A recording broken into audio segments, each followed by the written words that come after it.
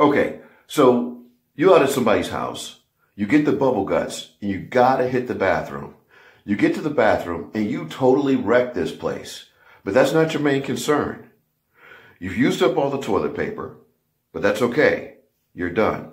You forgot to flush as you go, which you always have to remember to flush as you go. And when you're out in public, flush as you go is called a courtesy flush. Please make sure you do it for a courtesy flush, especially if I'm in the building. Anyway, so you ran out of toilet paper, you forgot to flush as you go, and you flush the toilet, the water's gone up, it's come down, up, now it's completely blocked. Oh yeah, there's no plunger. What do? Don't worry. Your boy's got you, okay?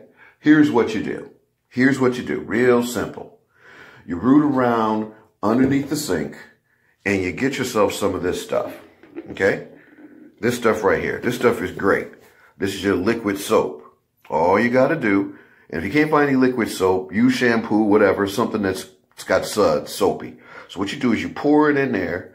You pour a little bit in there, pour enough in there. But that trick and you let it sit. worked.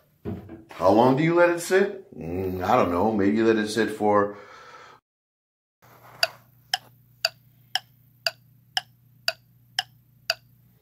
Okay, so it's been about 5 or 6 minutes, and you just come over and look at that. Oh, What is all of this? Ooh. Yeah, I got some work to do.